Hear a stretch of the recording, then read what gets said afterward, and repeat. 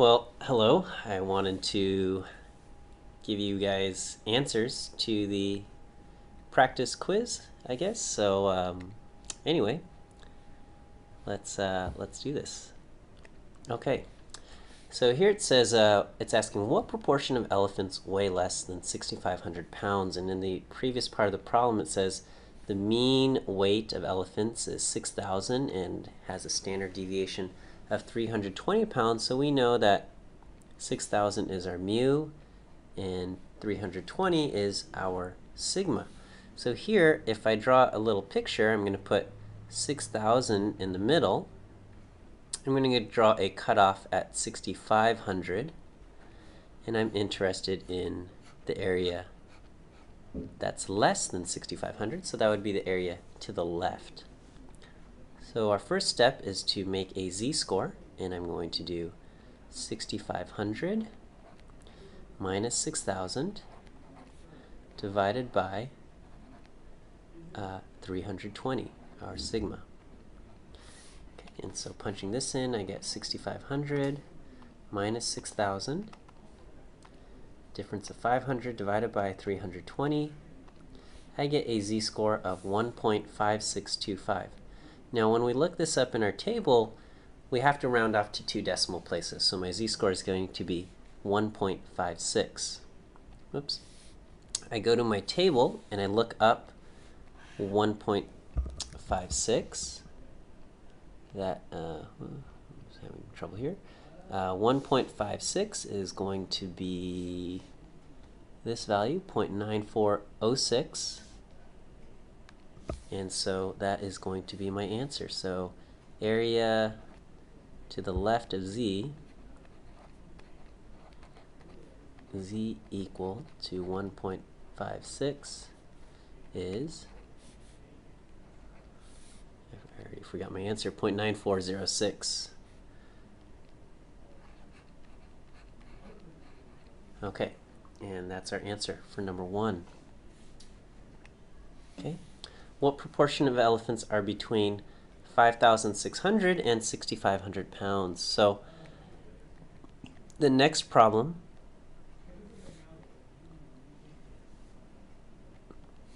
the next problem is asking how much is in between 6,500 and 5,600.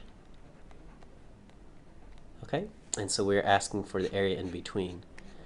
And so the answer is going to be the area to the left of 6,500 minus the area to the left of 5,600. Okay, now we already have the answer to this part. We know that this answer is 0.9406, and that's coming from the previous problem. So let's just find the area to the left of 5,600. So here our z-score is going to be 5,600 minus 6,000 divided by 3,200, or 320. So I'm going to just write 5,600 minus 6,000 divided by 320. I get negative 1.25. Okay, and so when I look this up in the z table, I'm going to look up z equal to negative 1.25. I have 0.1056. 0.1056 is my answer. So the area to the left here, this area, is equal to 0.1056. So the area between is going to be 0.9406 minus 0.1056. 0.9046 minus 0.1056. Oops, I messed that up. 9406 minus 0.1056, and I get the area in between is 0.835. And so that is our answer. Oops, that's our answer to this problem. 0.835, number 2. Great. Okay, the next problem. What proportion of elephants weigh over 5,800 pounds. Okay, so let's take a look here. 6,000, we're going to go up to 5,800, and we want to know how much is over, so we're shading the area to the right. Okay, again, like these other problems, we're going to find our z-score.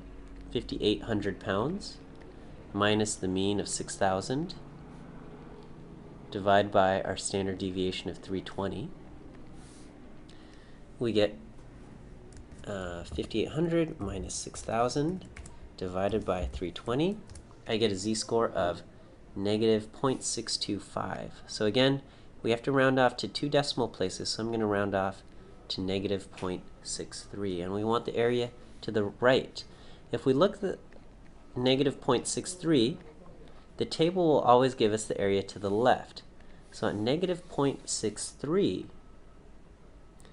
0.60123, I'm at 0.2643. That's the area to the left of negative 0.63. The area to the left is 0.2643. We want the area to the right. The area to the right is going to be 1 minus this quantity.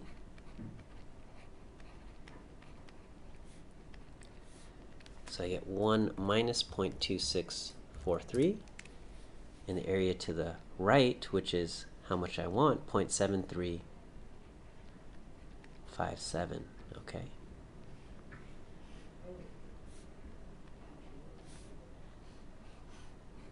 So those are our answers so far.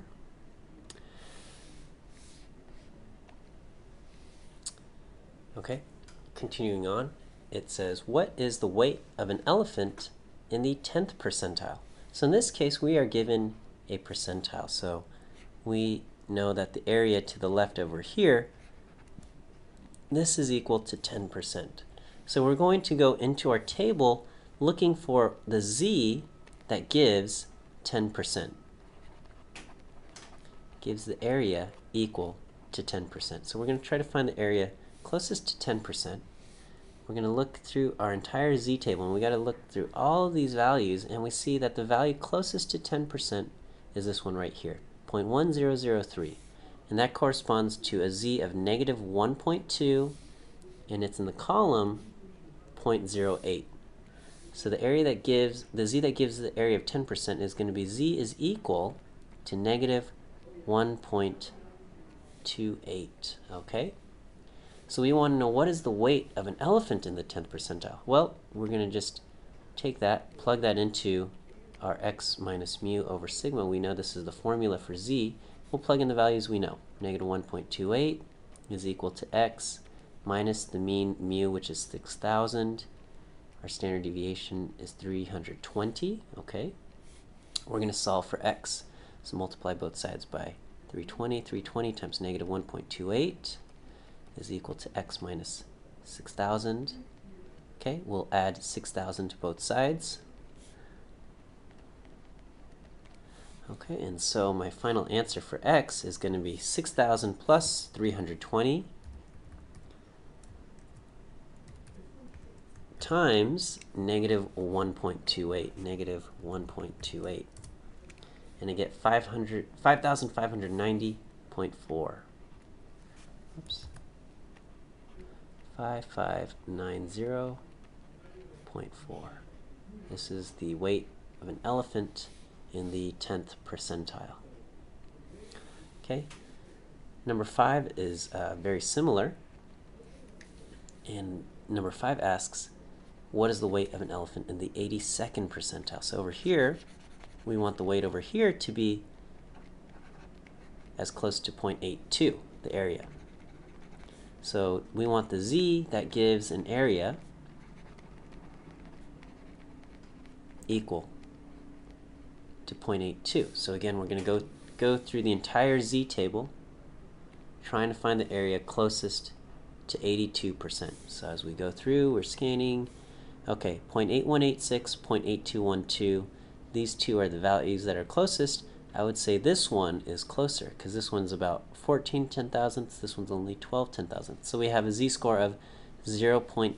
0.z equal to 0.92 gives an area of 82%. Alright, so we'll plug that in to z equal to x minus mu over sigma, solving for x, our unknown quantity.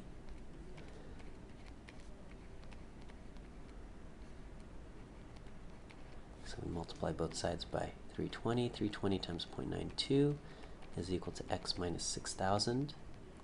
We'll add 6,000 to both sides. Okay, and so our x is 6,000 plus 320 times 0.92. Okay, so 6,000 plus 320 times 0.92, 6,294.4. So there is our answer for number 5. Okay? Continuing on with questions 6 to 9, it says we're going to play a game of chance. The probability you win each time you play is 0.25, and you decide to play the game 10 times. Okay, so this is binomial. I guess it should say somewhere in there that the games are independent of each other, but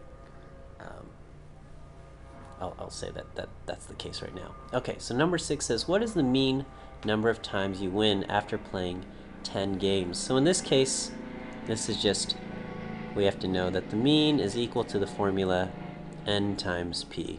Okay, this is just a formula that you need to know for the binomial case.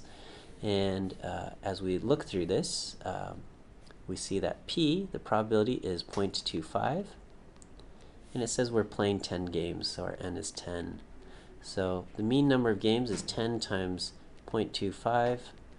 We are expected to win 2.5 games for number 6. This is the mean number of games, or mean number of times we will win after playing 10 games. Okay, what is the standard deviation is what number 7 asks. So the standard deviation, again, this is just a formula that we've got to know for the binomial, and that's going to be n times p times 1 minus p. So it's just a matter of plugging in these values. So we're going to have 10 for n times p, which is 0.25, times 1 minus p, 1 minus 0.25. So this is what? 10 times 0.25 times 0.75, and we're going to take the square root of that. So I'm going to hit square root, and in the parentheses I'll type in 10 times 0.25 times 0.75, and I'll close off the parentheses. I get a number 1.369. Okay, so these two problems I think are really straightforward and easy. It's just a matter of memorizing n times p and the standard deviation n times p times 1 minus p. And I apologize, I don't like to give you guys a whole lot to memorize all the time, but that's just the case for these things. Okay, and for number 8 and number 9, we'll actually solve these. What's the probability you win exactly 2 games out of 10? So in this case, we've got n is 10, p is 0.25, and here we're trying to win 2 games, so x is 2. Okay, so the answer is going to be the number of arrangements times, the probability of getting whatever we have. So the number of arrangements that we have for winning 2 games out of 10 is going to be 10 choose 2. So let me just actually say the number of arrangements is 10 choose 2, and there are 45. 45 ways this could happen. Okay, so we've got 45 arrangements, and then each arrangement, if we think about it, we have to win twice and we have to lose 8 times, right? So win 2 times, and if we play it 8 games, we have to lose 8 times. Okay, the probability of winning is 0.25, so this has to happen 2 times, so it's going to be 0.25 squared, and then the probability of losing will then be 1 minus 0.25, or 0.75, and this has to happen 8 times. Okay, So our answer is going to be 45 arrangements.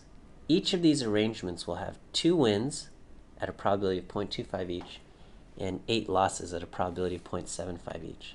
So I'm going to have 45 times 0.25 raised to the second power times 0.75 raised to the 8th power.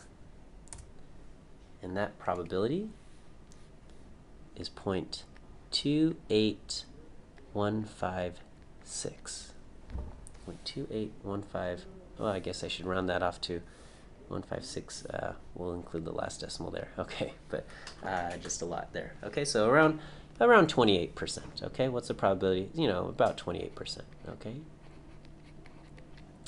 Okay, what's the probability you win more than 2 games out of 10? Okay, so if we list off all of the possible outcomes, we can win 0 games, we can win 1 game, we can win 2, 3, 4, 5, 6, 7, 8, 9, or 10 games.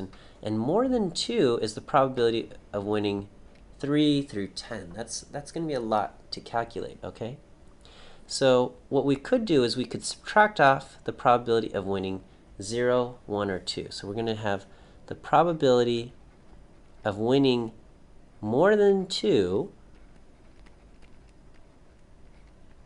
is equal to 1 minus the probability of winning 0 or 1 or 2. Okay? So the probability of winning 0 is going to be 10 choose 0 times, well, winning 0 times 0.25 raised to the 0, which means we had to lose 0.75 with probability of 0.75, and that had to happen 10 times, plus the probability of winning 1 time. So that's going to be 10 choose 1 times 0.25 raised to the 1 times 0.75 raised to the 9, because we have to win with probability 0.25, that has to happen 1 time. We have to lose with probability 0.75, we have to lose 9 times, okay? And lastly, we will have 10 choose 2 times 0.25 raised to the second power times 0.75 raised to the 8th power. Now we had solved this problem in the previous section, and we know that this part is 0.281568. Okay, so let's figure out these other probabilities. So we got 10 choose 1 is 10 in our reference. 10 choose 1 times 0.25 raised to the 1 power, which is just going to be 0.25, times 0.75 raised to the 9th power. So I've got 10 times 0.25 times 0.75 raised to the 9th. And this number is 0.187712 if I decide to keep all those decimal points. Okay, and then lastly, 10 choose 0 is going to be 1. 0.25 raised to the 0 is also 1. So I've got 1 times 1, which is 1, times 0.75 raised to the 10th power. And so this is 0.056314. Okay, so let's add all of these up. I got 0.056314. Oops. We got 0.056314 plus 0.187712 plus 0.281568. We add these up. This totals up to 0.525594. Okay? That's the probability of 0, 1, or 2 wins. So the probability of more than 2, of greater than 2 wins, is equal to 1 minus 0.525594. So let's do 1 minus this value. And I get 0.4744. And I'm just going to round it off there. 0.4744. And there is our answer for that last problem. Okay, I hope this was helpful. Good luck as you guys study, and good luck on the quiz tomorrow.